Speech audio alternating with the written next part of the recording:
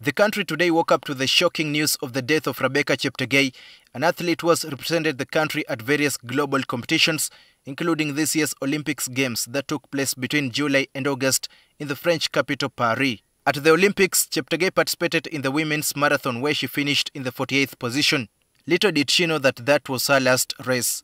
The Olympian met her death after her former boyfriend on Sunday reportedly poured petrol on her body before setting her on fire. The incident happened at her home in Trans Nzoia County in western Kenya. She was hospitalized at Moi Teaching and Referral Hospital in Eldoret City since then until today morning when she was pronounced dead. Doctors who treated her said she sustained 80% burns and suffered full organ failure in the intensive care unit. The damage had already occurred by the time she was coming in.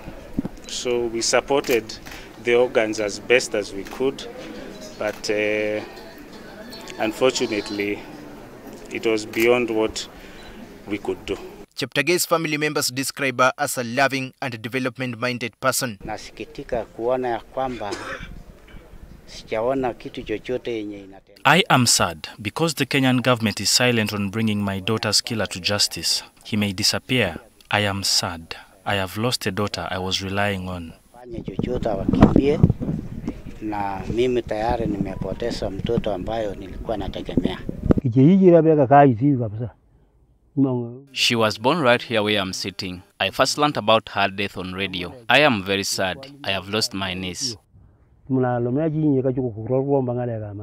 Prior to her death, she was the national record holder for the women's marathon after running for 2 hours, 22 minutes and 46 seconds in a marathon in Abu Dhabi in 2022, where she finished in the 4th position. The sports fraternity, including Cheptegei's running mates, are devastated. I send my condolences to the family. And for other details, I'm in touch with the government of Kenya. I think those are not for television or for the press now. We allow the investigation to take its course, as we're also handling other detailed activities. We will be able to come out formally once that is out to give a formal program.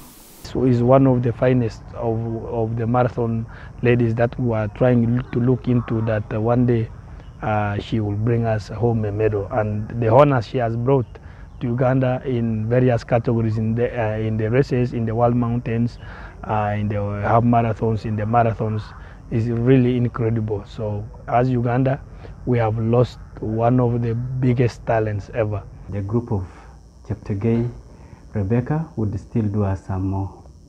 It's unfortunate that we've lost her, and the manner in which she died really pains us. I represented Uganda in 2024 Paris Olympics. I was running marathon with my late friend Cheptegei Rebecca. Cheptegei Rebecca was a hardworking woman.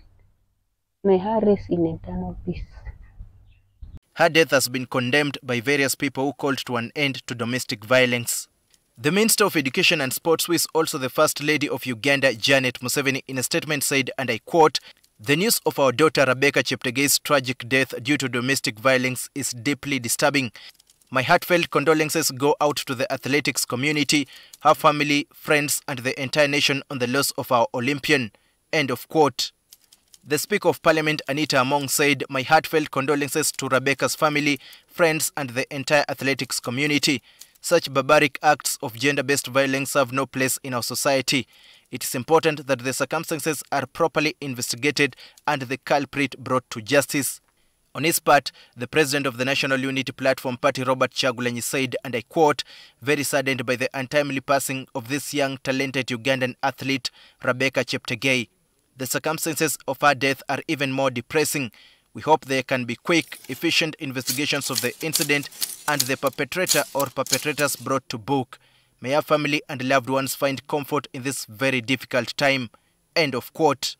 The burial program for the late Rebecca Cheptegei is yet to be released. Daniel Kibet, NTV.